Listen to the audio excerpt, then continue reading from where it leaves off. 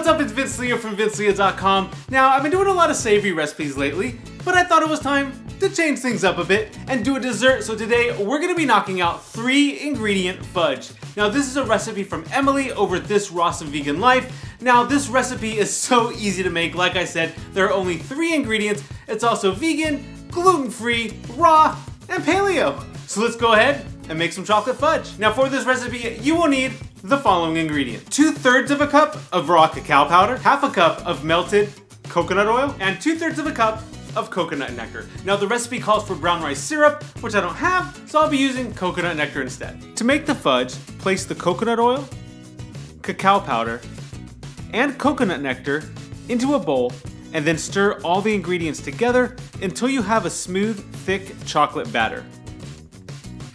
Then spread the batter evenly into a lined pan and leave in the fridge until solid, about 1 hour.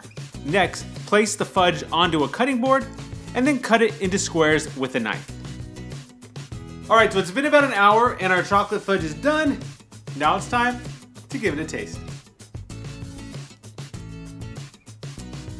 Alright, so that chocolate fudge is delicious. Now, it's a little too sweet for what I normally like to have, but Emily did mention if you want to adjust the flavor, you can always add a little more cacao and adjust the coconut oil, and if you want it even sweeter, add more coconut nectar. Now, there are 2 optional ingredients you could add as well, one being flake salt and the other being vanilla powder. And I think either one of those ingredients will actually help the flavor of the chocolate fudge. Now, for me personally and my diet, that is a lot of oil and sweetener to have at one time, so what I'll probably end up doing is just taking the fudge and chopping it into smaller pieces and then placing it in the freezer. And then whenever I want to add a little chocolate flavor to something, whether it be a smoothie or something that I'm making, I'll just throw in a little fudge. So leave me a comment, let me know if you ever make your own chocolate fudge at home and what you thought of this recipe.